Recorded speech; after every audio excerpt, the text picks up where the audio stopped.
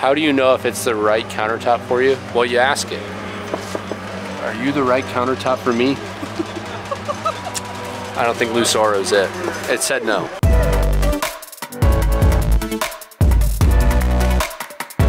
It has been a couple weeks since I showed you guys our garden, and I wanted to give you an update on how things are going. As you can see behind me here, it is doing wonderfully. We have so many plants coming in. We have cherry tomatoes, we have cilantro, we have sweet peppers, we have arugula, we have a bunch of different types of lettuces, and they are just thriving and doing so well. I love this garden so much because it has its own lighting schedule, it waters itself, kind of just takes care of itself. So while I am doing all of my DIYs, we still have all these plants just kind of taking care of themselves and growing. It has just been so easy, so wonderful. I just want to give you guys a little update on it. I can't wait for Mark and I to do a harvest from it, which I think will be really soon at the rate of all these plants growing. So I will keep you guys posted on that as well. Just want to give you a little update. Thank you to Garden for sponsoring today's video. You can use code HOMESTEAD for $100 off your order. I will leave a link in the description below.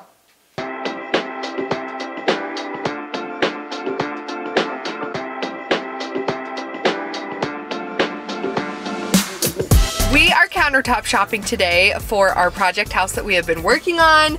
If you guys have been keeping up with the series, we have been doing a major renovation, a full house renovation for a rental property that Mark's parents own.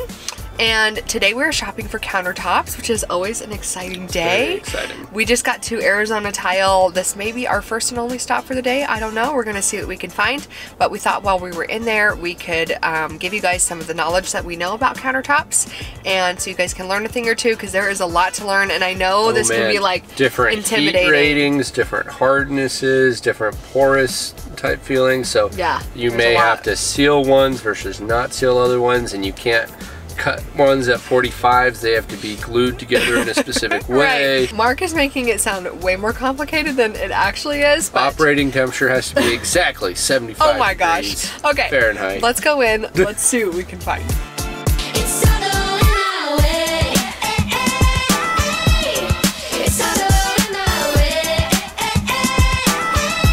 Quartzite is a natural stone that forms when sandstone undergoes high heat and pressure within the Earth's crust. It is a dense and durable material with a similar look to marble, but with better resistant to scratches and heat. Quartzite countertops come in a range of colors and patterns, from subtle to more dramatic veining. They require sealing to protect against stains, and they should be treated with care to maintain their appearance.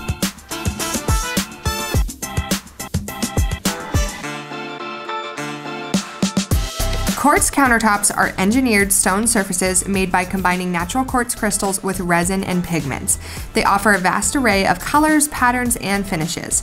Quartz countertops are highly durable, non-porous, and resistant to scratches and stains. They're also minimal maintenance, as they do not need sealing like a natural stone, and quartz countertops are known for their consistency in color and pattern, making them a really popular choice for those seeking uniformity in their design.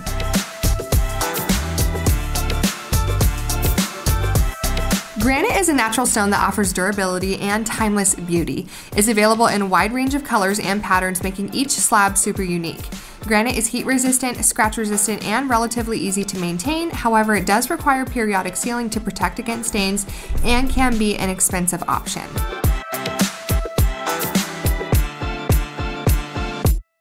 Marble is one of my all-time favorite countertops, simply because I just think it's so luxurious and elegant looking. It's known for its unique veining and classic beauty. It comes in various colors and is often prized for its smooth and cool surface. However, marble is a softer and more porous stone compared to granite or quartzite, making it more susceptible to scratches, stains, and etching from acidic substances. It requires regular sealing and diligent maintenance to preserve its pristine appearance. Marble countertops are often favored for their timeless aesthetic, but they may be better suited for areas with a lighter use, or for those who appreciate the patina that develops over time.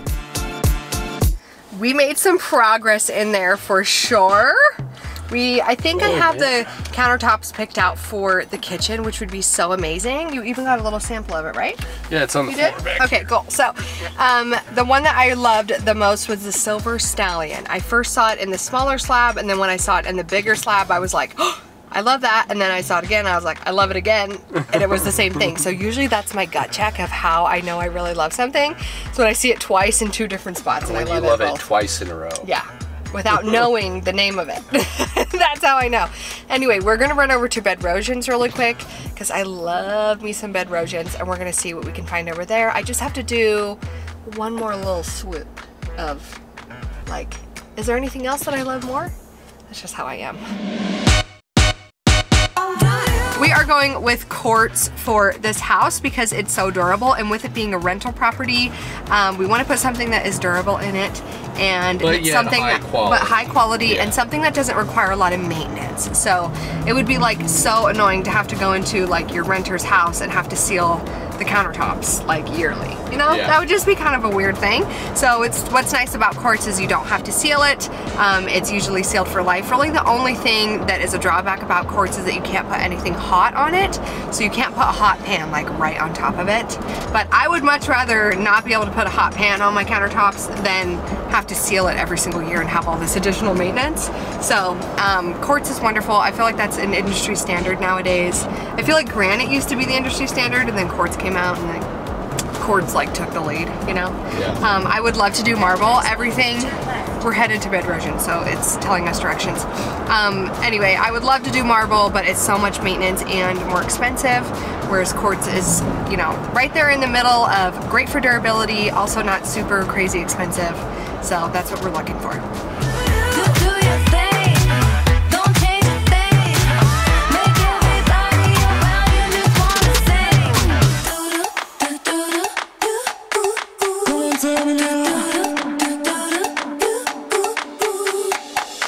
We had to be in Bedrosians so fast. They only had like 10 minutes before they closed, and I hate doing that to people, but I was like, I promise, I know exactly what I'm looking for. I will only be a minute. So it was really great because she was able to give me a couple samples of the slabs that I liked in there, and look how cute these little like samples are. I love that. But what I love about this is that I can still at least kind of compare the tones. This, I did get a sample from Arizona Tile as well. This was the one that was my favorite. This was the Silver Stallion by Delaterra, and then these ones are by Rivera. But anyway, what I can do now is kind of compare the tones of the countertops, because I really wanted something that was a little bit more on the tan gray side and not so much on the white side, because we are doing white countertops, and I want this house to be like a really warm feeling. We just got to our fabricator's place. He has a slab yard here, like a boneyard, that we can look through, and so now I'm gonna look for some countertops for the bathrooms and for the laundry room, and at least now I have kind of my tones down, this tone that I can compare to the other slabs, so that I can make sure everything is cohesive and is going to look really nice together, and you know, make the house a whole vibe in and of itself. The one thing that is different about shopping at a boneyard, as you guys can see behind me, is you do have to measure everything. So we have a tape measure. Mark does. I have all of my measurements, and we're gonna literally be measuring each slab that we like to see if there is enough material to do what we need to do.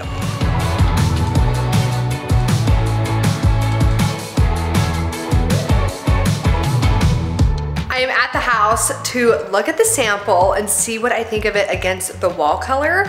I went with a warm white in this space. I didn't want a bunch of like cool tones going on, so I wanted to make sure that the countertops I picked were more in that warm category and not in the cool tone category.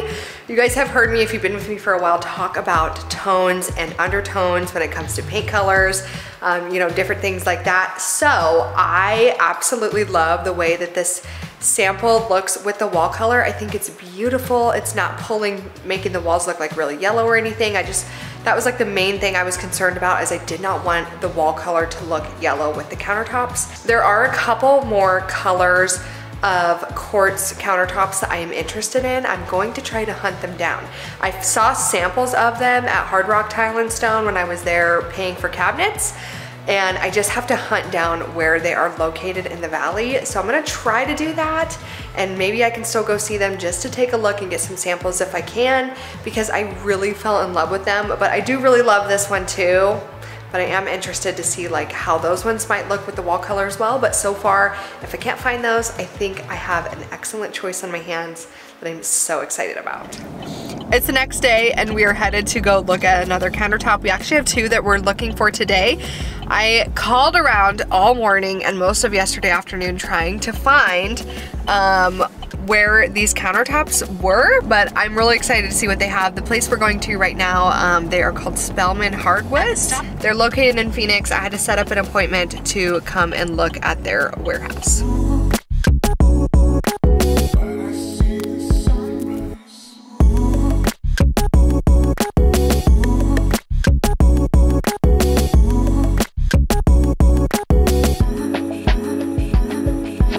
I am officially more confused than ever because now I have 3 here that I love when I only came in to see 1.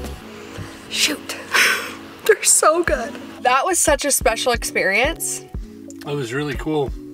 It's basically like we got a private tour. We literally did. They basically let us walk through the warehouse and look at like basically everything. We only showed you guys the countertops, but like they let us look at everything. And the guy Stan was so cool. A, he's got the same name as my dad. Wow. So he's automatically cool. But B, he like, we asked questions and he knew the answer and he was telling us everything we wanted to know. It wasn't rushed. He was so knowledgeable. It was so cool. It was like a private designer tour. It really was. Like, I cannot believe. I feel like I don't even know. Spellman Hardwoods. That was really cool. That was an amazing experience. And now I'll show you guys when I get back to the house all the different samples that I got, so we can pick one out and hopefully narrow it down. The big showroom. Yeah, these samples are massive. Not the little tiny squares. They gave us like the showroom, what you would put on a shelf at a showroom. Yeah, it was so cool. So anyway, we just got to Architectural Surfaces, which is in Scottsdale, Arizona. If you guys are local, we are going to go in and see what they have.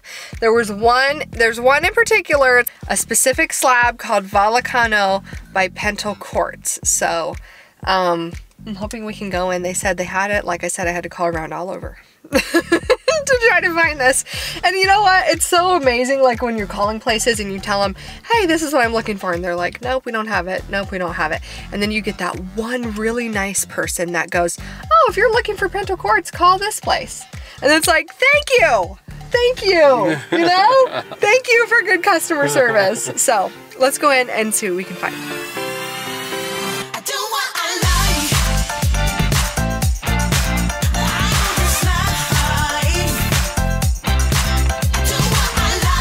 This one is really cool, huh? You like this? Yeah, because you've got this is still quartz, yes. So it's manufactured. Right. But they've found a way to put in like the 3D layered stone veining, yeah, which is hard to get outside of just regular granite or quartzite. Right. So when you're shopping for countertops, one of the things that you'll notice is obviously the price point differences between granite, quartz, quartzite, all those synthetic ones. And what you get with quartz, right, is quartz is poured, it's manufactured. So you get consistency with it, but usually it's very hard to make a quartz that looks 3D or has depth to it, right? Whereas when you get quartzite, which is a natural stone, it has a depth to it. So I don't know if it'll read it up on camera, but it feels like those crystals go in deep. Like if you broke this off, you would see layers of different crystals, it'd be all shiny. Whereas if you broke this off, it'd look like a clean piece of chalk. Because it's all manufactured and they pour it a certain way. So that's kind of what you have to look at and think about when you're making a kitchen or designing a space is, well, what do I want to feel? Do I want to feel consistency with the rest of the house, or am I looking for a statement piece that has depth and contrast and a 3D animation to it, basically? How do you know if it's the right countertop for you? Well, you ask it. Are you the right countertop for me? I don't think Lucero's it. It said no. Let's just take a minute to just admire. Oh, there's one over here that's my 1000. That's your 1000? Oh my gosh, 1000? This is my 1000. It's Kilimanjaro and it's quartzite and it's so amazing because you know what it gives me a reading of is petrified wood. It almost looks like a slab of petrified wood, and I think that's so cool. It's just so layered. I think this is like star of the show. Here's my 1000 mark. This is I can see why. Insane. That's just such a depth. Of course it's marble. You could dive into the crystals. Right. You know, It's just an ocean of white crystal. Wow. Wow, wow, wow, wow, wow, wow. Look at it. We're back at the house. This is the fun part where you finally get to see all of the selections that you made up against the wall, next to the cabinets, in the space itself. I highly recommend getting as much samples as you possibly can and taking them home and looking at them in the space. If you have the ability to, look at them throughout the day in the space. Look at them in the different, lighting that comes throughout the home, at different hours during the day. Really take your time to make this choice because it's a tough one to make and it's a very, very expensive one to make. So I got all of our samples home. It was so great. The Spellman Hardwoods that we went to, they gave us these giant samples. How is this supposed to tell you what a slab actually looks like? This is so misleading, but at least you kind of get the color idea, I guess. So something that I really wanted in this space in particular, because I went with a really warm white color on the walls, this is Greek Villa by Sherwin-Williams. And I love this color, it's beautiful, and it's a very, very warm white. So I wanted to make sure when I chose the countertop in this space that it also reflected a warm tone, because if I were to take something that is more on the white side, it's gonna make the walls actually look more yellow or more tan than they actually are. Whereas if we take something that is a deeper color, has a deeper tone to it, more of that tan, kind of gray undertone, is going to help the walls to actually reflect more of a white color instead of that more yellow tone. That is true for the cabinets as well. I wanted to make sure that the cabinetry is bright white, and so I wanted to make sure that something I put next to it wasn't going to make them kind of look a different color as well. We do have a winner here, and I'm excited to tell you guys which one it is. I wonder if I should make the weight. Should I make the weight? No, I won't be that mean. Our winner, this is actually the one that I went in to look for. This was Phoenix Sky. I think this is absolutely stunning. It was very clear in all of my selections of the style that I was being drawn towards. It was really, really nice. The guy that we met with there, he called them lacy. So they kind of have this extra little bit of veining that goes throughout the countertop. And it's very white, it almost looks like clouds. I think it looks like clouds. That's what it reminds me of, and that's what we were calling it. Yeah, I was calling clouds. Coffee or... He was like, oh yeah, he's like, I typically call it lacy, but he's like, clouds, that makes a lot of sense. So anyway, that is what I was really being drawn towards. And so our winner here is actually the Calacatta Oro. This is by Vadara. I think it is absolutely gorgeous. The great news is that I fell in love with this one, and our fabricator also has this, a whole slab of it in his boneyard. So the whole house is gonna have matching countertops. I feel like it's gonna be so perfect and so beautiful. I hope that you guys have learned so much from this video. There's so much to know about countertop shopping and just selecting your material, and I feel like it just feels a little bit intimidating, so I hope I answered some of your questions today. If you guys have any other questions, feel free to drop a comment below. I'd love to hear from you. Thank you so much for being here, and I will see you in the next video. Bye!